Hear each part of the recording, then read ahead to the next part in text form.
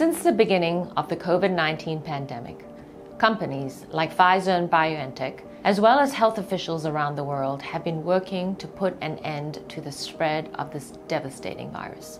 To help protect people from various viruses and infectious diseases, we develop and distribute vaccines for those individuals at risk of infection.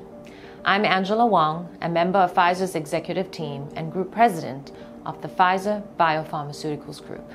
Today, I'll be talking about some of the ways vaccines receive authorization and approval in the US.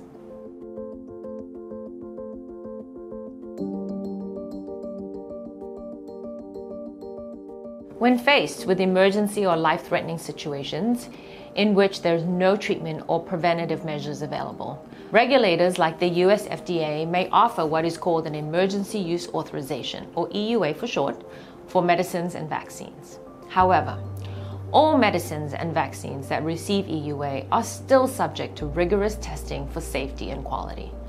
There are no shortcuts taken at any point in this process, and it's important to understand that safety is not compromised. To be considered for an EUA, a biopharmaceutical company submits an application to the FDA, which is then evaluated based on available data and interim results from clinical trials. That determines the safety and efficacy of a treatment.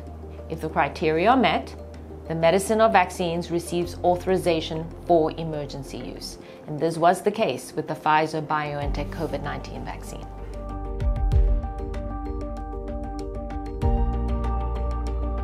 Yes, because the EUA is not meant to be a long-term status. So even after receiving an EUA, companies are expected to pursue full approval of a treatment or a vaccine. To be granted full approval, companies like Pfizer and BioNTech submit a Biologics License Application, or BLA for short, to the FDA. This is the standard process used by the FDA to approve vaccines and other biological products, and the requirements for FDA approval of COVID-19 vaccines are just as rigorous as they are for all other vaccines. For a company to submit a BLA for full approval of a vaccine, comprehensive data is required from clinical trials demonstrating the vaccine's efficacy and safety. These data are collected over a longer period of time than what is required for emergency use authorization.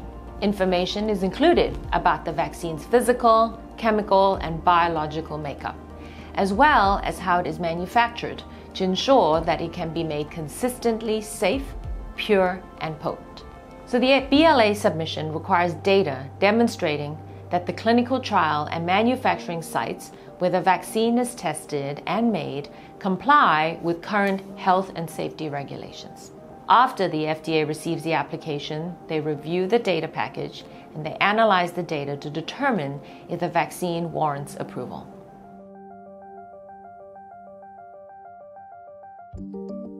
Clinical trials don't end once an FDA approval is granted. In the case of our Phase 3 COVID-19 vaccine trial, which includes more than 45,000 people, all participants will continue to be monitored for a full 2 years after their second dose. The FDA and the Centers for Disease Control and Prevention also use the Vaccine Adverse Event Reporting System and other systems to continuously monitor the safety of COVID-19 vaccines and other vaccines used in the real world outside of clinical trials.